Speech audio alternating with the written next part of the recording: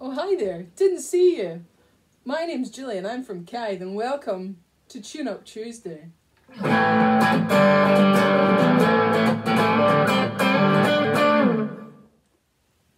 So one thing that's really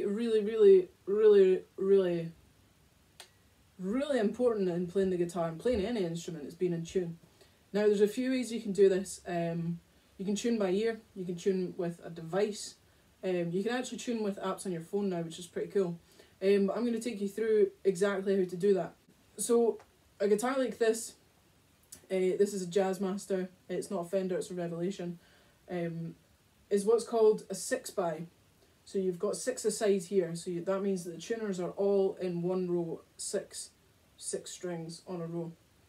There is also a guitar like this.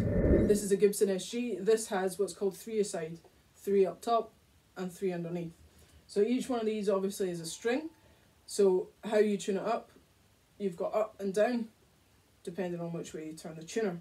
However, one thing to remember on the underside of a 3-way guitar, like this, 3 aside, up isn't always down and down isn't always up. Some people string these very differently. Some people don't string them correctly.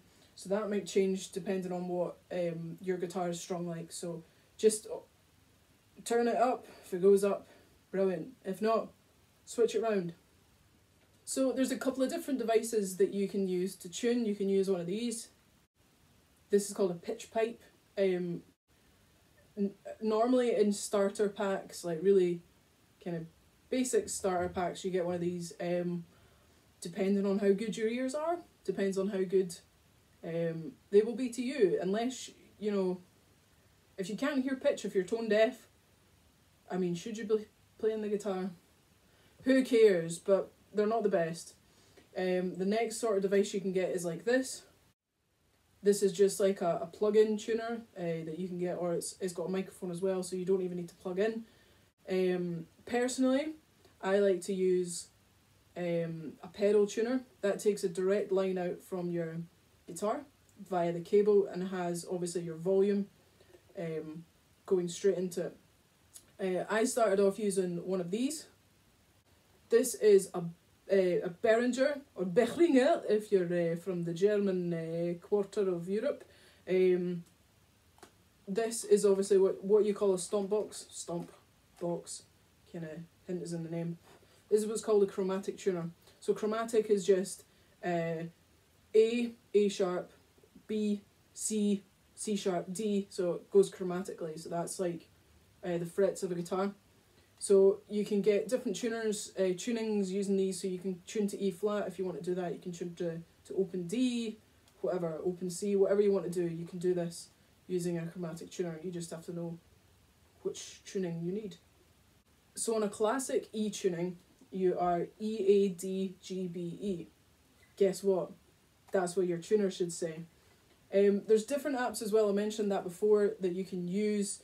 There's one like this. This is one of my favourites. It's the Boss tuning app. You can get Boss pedals like this. These are super popular in the music scene. I personally use one of these. The TC Electronic Polytune.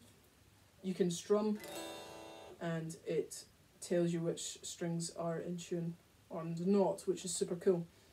So moving on, I'm going to show you how to tune by ear now. Okay, so you want to have volume. Okay, so we mentioned that it was E, A. Okay, so 5 semitones up from E is A. So when you press the 5th fret on E, that is on A. Listen what happens. Here's the open A. Same note. I'm going to tweak that slightly. Should probably have tweaked the other one. Got to tweak this one. Okay, listen what happens. Okay, do you hear that difference? So the second one is out of tune, which means it needs to come up. If you thought it needed to come down, see a doctor.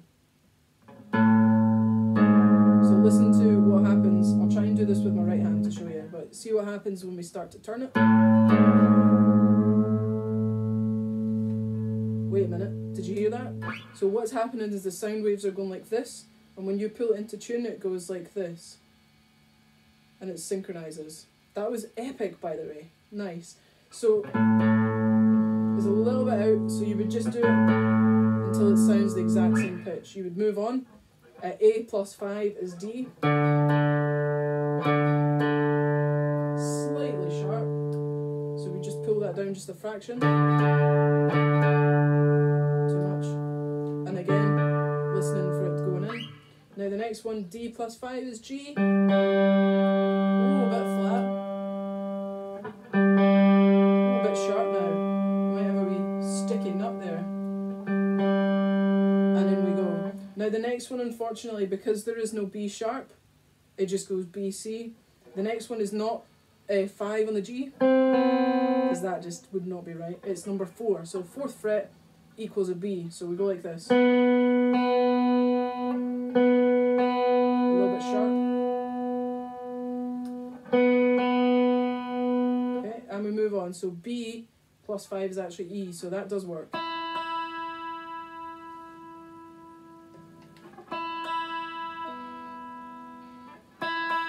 Yeah, so I would say I normally turn with my left hand. It's just for purpose of letting you hear it coming in tune.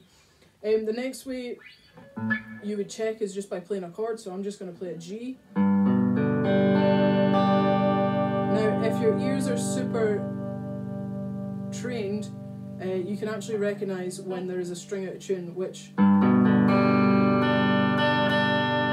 something's not right with the B. Typically,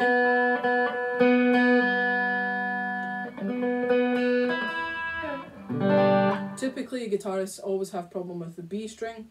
That is something to do with the amount of stretch that it's got to go from here to here. On a classic kind of Strat style, telly style, whatever, jazz style head. So that is a common issue, so always check your B string. So now you're in tune with yourself. You can play anything you like and it's in tune. Great. However, you might not be in tune with the rest of the band. So that's an issue. So this is where we need something that has what's called perfect pitch. Which is to 440 hertz if you're a math genius like that like those sort of facts. So we play to 440 hertz usually in music. So we need something that tells us what that is. So this is where I would use a tuner. It's quick, it's easy, it does all the thinking for you. You just need to turn until it stops spinning, basically. So I'm going to show you my polytune in action. Watch this. So here is my TC Electronic Polytune. I have super shaky hands, so sorry about that. So this is my tuner. I've had this for probably around 5 or 6 years, probably more. I love it. It's not super cheap, but it's not super dear, so it's right in that price point. So let's see what happens. I'm just going to turn this off. So let's see what happens when we tune. Okay, so that right away is telling me that we are playing an E.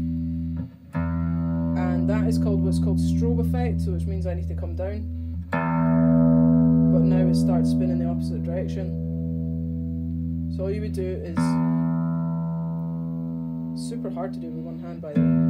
So you would just do it until it stops strobing like that. Next one, A, that's actually pretty good. D, pretty good. G is a little bit sharp, so we'll just pull that down a little bit. E and E. So that is how you would tune using a polytune. So this is in strobe mode right now. So as I said, you can use pitch pipe, you can use the tuning app. There's loads of different ones. You get Guitar Tuner, stuff like that. I find the Boss one is best. However, if you're in a room with other musicians, you're relying on a phone microphone, which isn't going to pick you up. So I would always recommend something that you can plug into the little Korg unit, the chromatic tuner. You can plug straight into that, and there's no fuss, no hassle. So hopefully that has been helpful for you today.